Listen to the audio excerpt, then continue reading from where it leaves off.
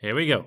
Hello my friends, welcome to day 1 of a 30 days rank push challenge, where I'm uploading a new ML guide for 30 days straight. To anyone who is new here, in this series, you will learn how each and every item in the game works, and also receive a ton of tips and tricks in my in-depth guides every Monday and Thursday. So you're perfectly prepared to finally rank up in the season. First, the 5 shoutouts of the day goes to Park-Woo-san, Ace Zamora, oh god, Muhammad, Tajuddin Azin, Tajuddin Azmi, Mr. Nobody, and Sir Orion. If you want to have the chance to get a shoutout, just write something nice in the comments. I also want to give a special shoutout to D-Bringer Streams. He's a really awesome dude with awesome videos, especially when you like to play with Sun or Argus, but even when not. He gives out many great tips in general, so make sure to check him out and give him some love. Now, let's get into today's topic. We're talking today about all weaknesses from all fighter heroes in the game. Little disclaimer here. I had to cut it down to a few sentences for each hero, otherwise I would have created a 1-hour monster and spent 2 weeks only for this one video, but I covered all of the most important things I think. If one of these heroes is your main and you have additional weaknesses you want to share, although this is kinda counterproductive for you I just realized. Anyway, if you want to share it, feel free to do so in the comments. Last quick note, don't forget about the giveaway I run for this challenge. The rules and all information you need you find in the description box below. And the keyword I will mention somewhere in the video. Now, let's get into it. All dog. First, when he's charging to you, don't panic. Check the map if any allies are nearby. Run towards them, so he's getting scared. If no one is there, try to reach your tower. Another tip, avoid split pushing alone as a squishy hero. To counter his burst damage, you can buy Twilight Armor. The passive prevents that you take any physical damage higher than 900 points. Just be aware of the 4-second cooldown. So make sure to avoid a second attack. Wind of Nature works also very well for marksmen. You become immune to all physical damage for 2 seconds when you activate the skill. Winter Truncheon is good as well for mages. You simply freeze once Aldog is about to hit you. Other than that, you should play a hero that has a blink skill, so you're able to escape him. Immobile heroes can really have a hard time against him. And as a last tip, aim for a short game. The more stacks he build up, the stronger he gets. Alpha. First, if you play against him on the same lane, you should be able to dominate him fairly easy. As long as he hasn't built his first lifesteal item, his regen ability is still very low. He's also quite weak when you manage to stun him, so make sure you have enough heroes on the team who have stun abilities. If he's getting too strong, buy an anti-heal item if possible. You can buy Sea Halberd for attack speed heroes, Necklace of Durance for mages, or Dominance Eyes for tanks. In general, so I don't have to mention it for each and every hero. Whenever you play against a hero who dominates because of an regeneration effect, there should be at best 2 heroes on the team who buys an anti-heal item. This is the way to take out all of those heroes who uses regen abilities. Alucard. I can almost enter the same text as with Alpha. You can counter his lifesteal abilities easily with anti-heal items. And he's also weak against heroes who can stun him. He's also dependent on his farm. So to weaken him, you can try to interrupt his farm from the get-go. And as a last tip, as a squishy hero, you should keep your distance to him and avoid running around alone, although you should avoid this anyway as a squishy hero. Argus. One big and important thing, when he activates his ult, get the f out of there. There's no point fighting him when you can't kill him. Also don't use your skill mindlessly on him. Try to bait out his ult and wait until it's over. Then he becomes much less scary because of the long cooldown. Also try to avoid his second skill, because once he's close to you and you have no escape skill, it becomes very easy for him to pick you up. Badang. My first main I ever had, Badang is pretty weak against any heroes who have many blink skills. As long as he's not jumping on you from a bush, he has no chance of catching you. So when playing against a Badang, stay away from bushes. Also he is easily countered by Franco, Kaja or Barretts, who all can cancel his ult, what makes him completely useless. This is in general his biggest weakness. Without his ult, he becomes a sitting duck. As squishy hero, you should either use Flicker or Aegis to be able to survive his ult. And lastly, avoid any walls. When he knocks you against a wall, you get stunned. His fist also explodes when hitting a wall, what increases his damage massively. I have another last tip, but only do that when you have quick reactions. If you manage to bait out his second skill, he becomes an easy target. Because as mentioned, his damage is only strong with walls. But really, only do that if you're comfortable enough that you're not getting caught. Belmont. First, avoid his swing. This shouldn't be a problem though, since he is quite immobile. Next, he's weak against any heroes who can just shoot him down from a safe distance. Next, he's weak against any heroes who can shoot him down from a far distance. Examples are Leslie or Layla. Heroes who can cancel his second skill. Examples are Vale or Guinevere's knock-up effect, Nana's transformation effect, Aurora's freeze effect, or the suppression effect from Franco, for example. And again, buy an anti-heal item if he starts to become too strong. Bane. First, if you play in the early game against him, make sure to dodge his skills as good as possible. I wouldn't go onto the same lane with a weak early game hero, because you're just getting dominated. The longer the game goes, the weaker he becomes. Make use of his lack of escape skills, and keep your tower safe. He can push through and tower really quickly, so really take care of them. Then you shouldn't have any problems against Bane. Joe. First, going into a 1v1 against him is for most heroes a bad idea. He's one of the strongest heroes when it comes to this. Only do this with high burst damage heroes. He's also not the strongest in the early game, so you can take him out of the game early on, when playing with an hero who have a strong early game. Also, when you go into the late game, he becomes much less scary, because his skills are so single targeted that he has difficulties picking out his victims in ganks. Dyroth.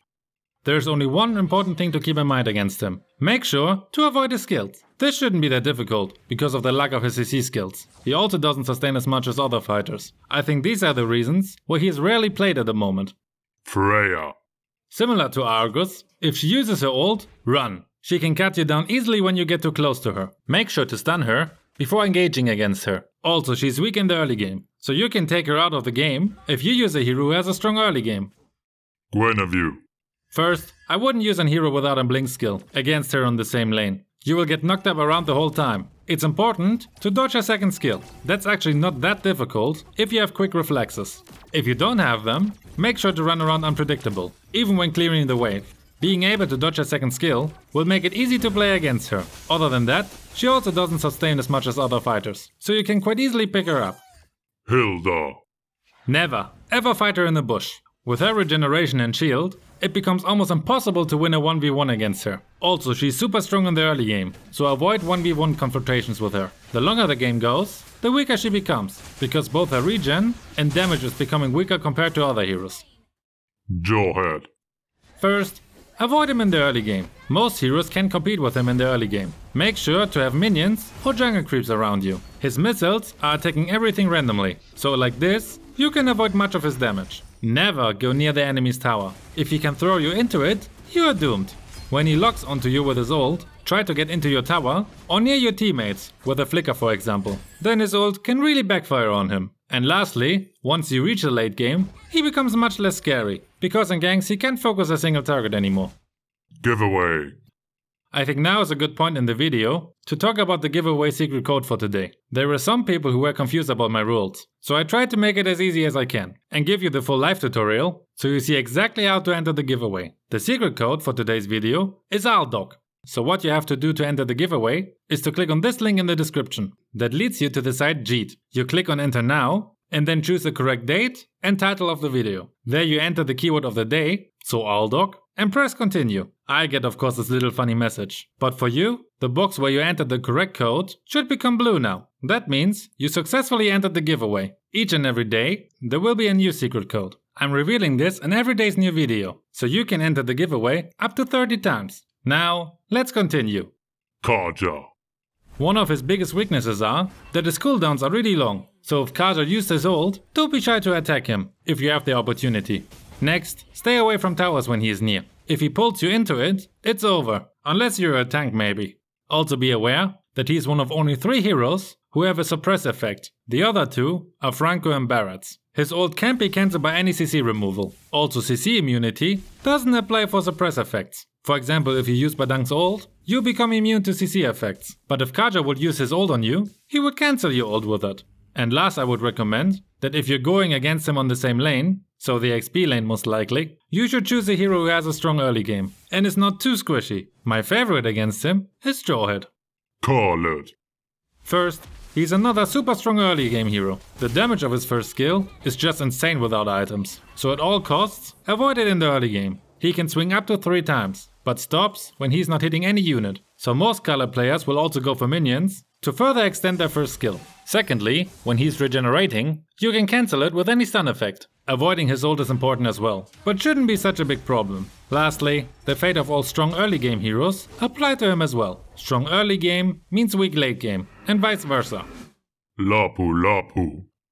First, avoid getting hit by his twin blades. They make a good amount of damage in the early game already, so you either want to be far away enough to not get hit, sidestep it, or close enough, where you can't get hit with it. But you should only be close to him when you want to attack him, of course. In close combat, he's one of the strongest fighters. If you play a squishy hero, I would choose one with a blink skill. If you can't get away from him while he's using his ult, you're most likely dead. And Purify is not enough here, because his ult cooldown is very short. Also, during his slashes from his ult, he's immune to CC effects. Another thing you should keep in mind. Leomore.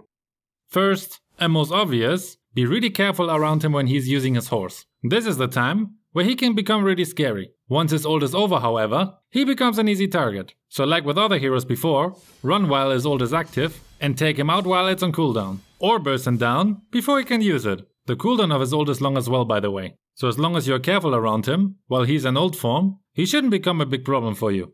Martis.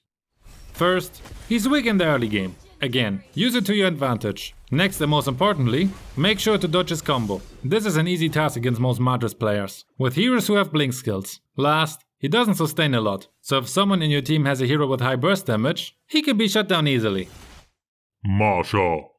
Her biggest strength is the ability to push a whole lane through in no time, or take the turtle or lord. So whenever you play against a Marsha, really take care of the objectives. This is the most important thing you can do against her. Other than that, when she has 3 full health buffs, better just wait until it drops, when she's using her skills, and then take her out quickly. Also, facing her in the 1v1 is not the best idea either. That's where she's strong. In a gank on the other hand, she's much weaker than most of the other heroes in the game.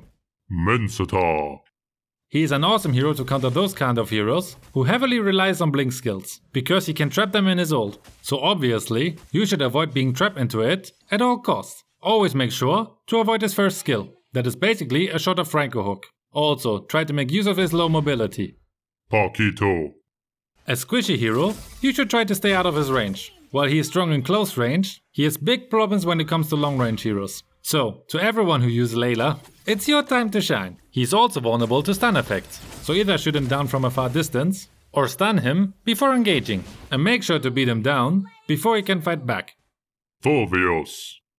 I think his ult is his biggest weakness. While he can follow you anywhere when you use the blink skill, you can just run towards your teammates, or lure him into a trap. Then he's pretty much useless, I think. If you're low, you can also just avoid using a blink skill, then he can't follow you anymore. There's a reason why he's one of the least picked heroes at the moment, despite he's one of the newest heroes. Maybe the buff on him will change it.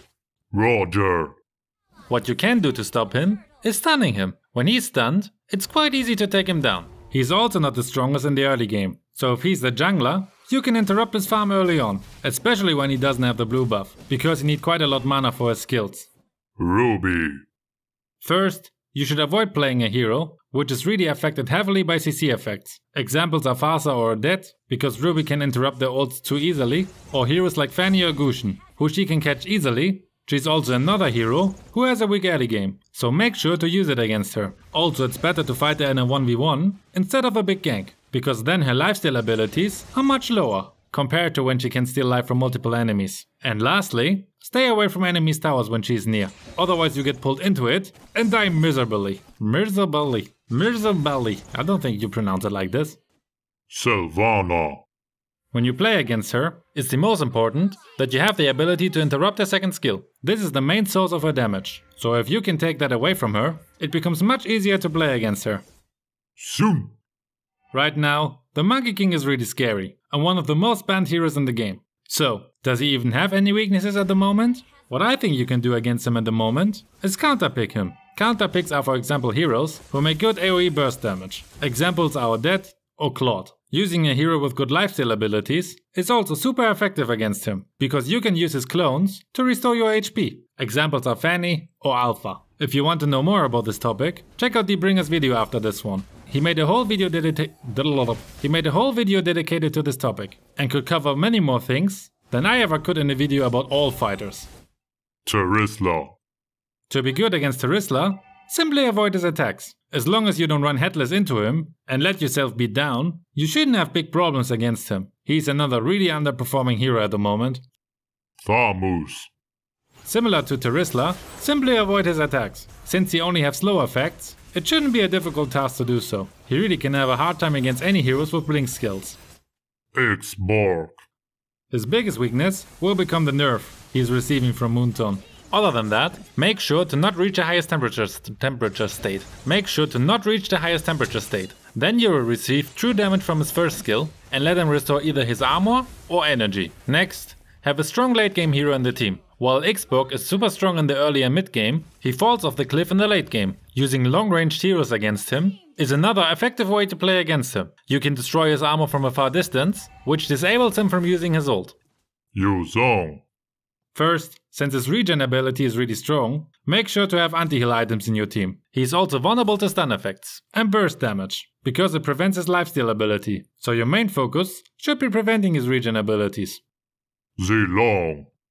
And last, we have 𝐵𝐺. My voice is already at its end. 𝐵𝐺 is easy to take down with burst damage heroes. He's also quite easy to stop with CC effects. His strengths come into play when he's not the single target or to pick up the leftovers. So always be aware that after a gank, a sprinting 𝐵𝐺 could appear, who wants to take down all low HP enemies. Also, don't let him flip into your tower. Now, make sure to enter the secret code to make your first entrance for the giveaway. And check out my other guides or the challenge playlist if you're from the future. See you over there.